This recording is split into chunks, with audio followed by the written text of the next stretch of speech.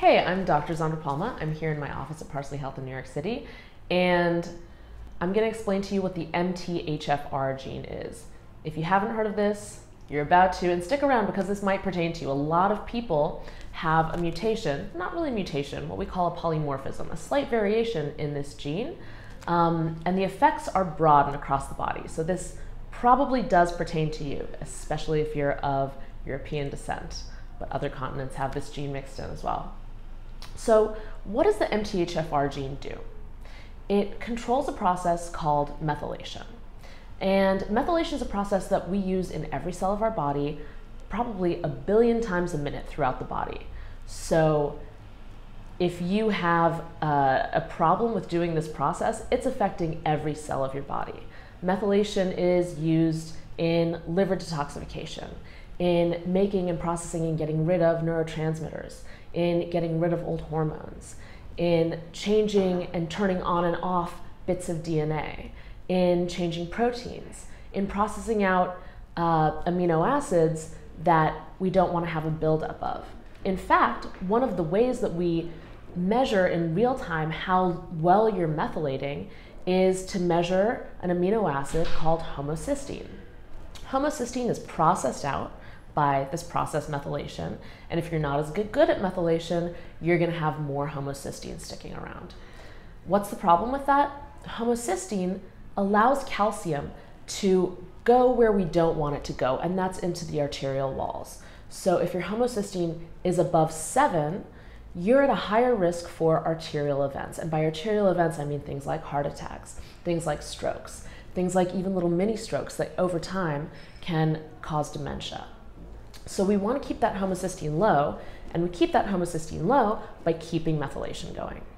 If you have a variation in this gene function, in the MTHFR gene, you may be 30% not as good at other people as doing that. You may be 50% less good at doing it. You may be 70% less good at doing it. And it's a group of genes that handle methylation, not just one gene. We call several of them MTHFR and several of them something else, but that's the really important one. So if you're not as good at doing this process, there are biochemical workarounds that we can do where we can push methylation for you. So it's nice to know if you have one of the variations in this gene, so your doctor can say, oh, we're going to give you a couple more cofactors for this process to kind of push the process along for you. Those cofactors are often B12, B6, folate, B2 as well. So a lot of the B vitamins are involved in helping push this methylation process along. If you have a problem with methylation, it's not only going to result in that high homocysteine, it can have symptomatic effects across the body. Because methylation is involved in liver detox, people with problems in methylation tend to have high rates of cancers, especially cancers associated with hormones. So male and female type cancers, gynecological type cancers. When I see problems with MTHFR that are very penetrant through every generation, I tend to see cancers through every generation as well. These same people also tend to have high rates of depression and anxiety. Again, you're using methylation to process and make neurotransmitters, so you're messing with that system if you're not as good at methylation. So what can you do about it? Because there are a couple genes responsible, it's a little bit more of a complicated picture than just yes or no, do you have a mutation or do you not? There are different biochemical workarounds for each genetic picture, so it's good to work with somebody who really knows genetics. Work with a doctor, work with a genetic counselor. But if you are just able to find out from third-party genetic testing that you do have some methylation problem, a lot of them can, at least like a bit of a safety net, is just taking a methylation supplement that's a blend, often a blend high in B vitamins, and then some other cofactors that push methylation along. I really like Thorne's blend. I really like the blend from Claire Labs, which is pretty inexpensive for what it is as well. And a lot of medical supplement companies have good blends. They'll usually say methyl or methylation right in the name. So methyl balance, methyl guard, methyl, you get it.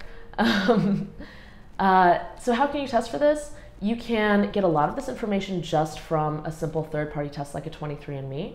It won't necessarily tell you on that report, but a good way to do it is you pay $10 to this company, Genetic Genie.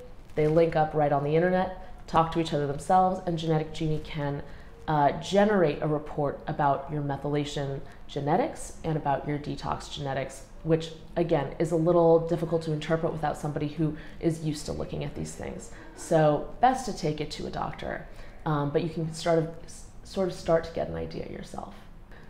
Over 50% of people of European descent have some polymorphism, some variation in one of these genes that control methylation, often MTHFR itself.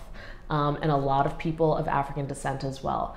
And even if your descent is of other continents, you're very likely to have some polymorphism in this gene. Maybe not a complete reduction of methylation capacity, but some variation. So I see patients all the time. There are many, many patients who I genetically test and trend the endpoints of methylation like homocysteine for, to make sure that we're managing that process for them. I myself have an MTHFR polymorphism, and I have to manage my own methylation, not only to mitigate my long-term risk of cancers and cardiovascular events and vascular events and dementia, but also just to make sure my mood stays good and all of my detox capacity is functioning perfectly.